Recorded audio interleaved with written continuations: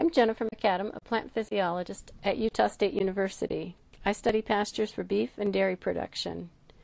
We've made this video to demonstrate how a rising plate meter can be used in the management of rotationally grazed pastures. When a pasture is set up for rotational grazing, it's subdivided into smaller areas or paddocks that are grazed one at a time. The ideal time to move animals to a new paddock is when the forage plants have just reached maturity while their quality or nutritive value is still high.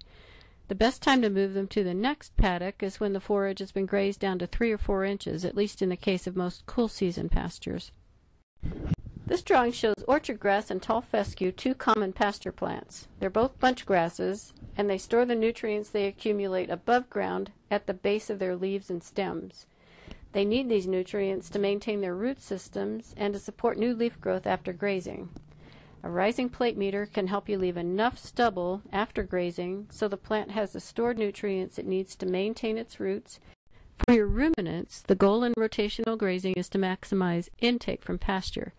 When pastures are 6 to 7 inches tall, they're short enough and dense enough so that every bite can contain the greatest amount of dry matter.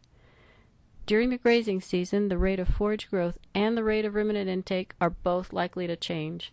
Therefore, if you want to match forage availability and intake, you need to monitor pasture dry matter as often as possible and then use that information to calculate either pasture size or grazing interval so intake is not inhibited. A rising plate meter is a quick and accurate way to measure the dry matter in pastures as long as it's been calibrated for the forage species that you're measuring. A rising plate meter consists of a walking stick, this one has a yellow grip, and a weighted plate that rises as the meter is pressed down through the forage and then falls back as the rising plate meter is lifted. Here's a rising plate meter being used to take a single pasture measurement. With this FarmWorks rising plate meter, before measuring pasture dry matter, you turn the meter on, press the reset button, and then hold the reset button down to zero the meter. Then walk through the paddock, pressing the rising plate meter straight down onto the forage and on down to the soil surface with every few steps. Walk through a paddock in a lazy W pattern to capture the variability of the forage. You want to take at least 30 readings within a paddock, including patches of bare ground, but avoid weeds like thistles that won't be grazed. Then you want to stop and record the average rising plate meter for that paddock. This FarmWorks rising plate meter records counts, which are the number of readings that were taken. It gives you a cumulative reading for the paddock, and then it can calculate the average reading for that paddock. So, how do we calibrate a rising plate meter? We take a single reading and then calculate the amount of dry matter under the plate that resulted in that reading. This shows a 3-sided square called a quadrat that has the same area as the plate of the meter, which is shown underneath it. After taking a single reading, the quadrat is slipped under the plate and all the forage inside the quadrat is clipped down to the soil surface. Then that forage is dried and weighed so we can convert the dry matter in that sample to a per acre basis. It's important to take calibration samples at different stages of growth and at different times of the grazing season to capture all the growth phases of one plant species. For more information on taking calibration samples, see the USU Extension publication Guidelines for Visual Assessment of Herbage Mass in Pastures by Griggs and Pack.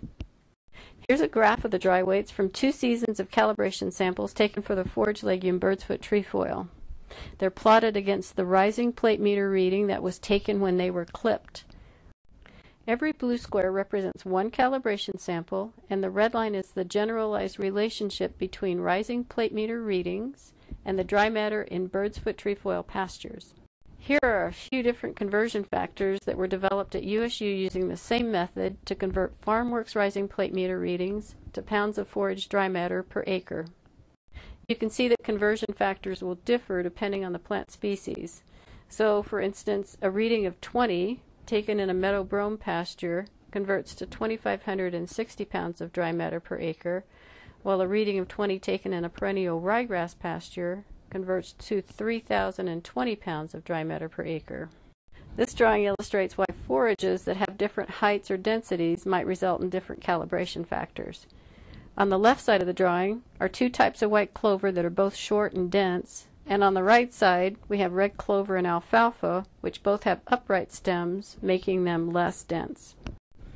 Grasses, unless they've gone to seed, are usually shorter and denser than alfalfa or red clover.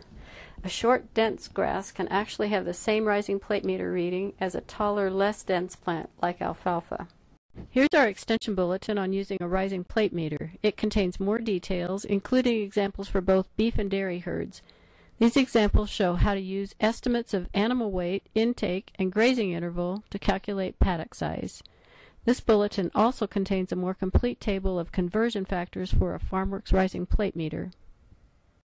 So, a rising plate meter allows you to determine forage dry matter per acre both before and after grazing. This allows you to estimate either the paddock size you need, or if your paddock size is fixed, to estimate how long the paddock will provide forage for your animals.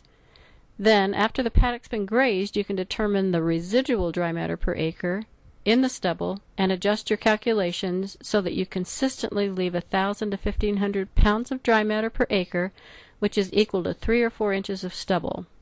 We'd like to thank the USDA National Institute of Food and Agriculture Organic Agriculture Research and Extension Grant Program and the dairy producers who are our partners in this study for supporting our organic dairy research and the production of this video.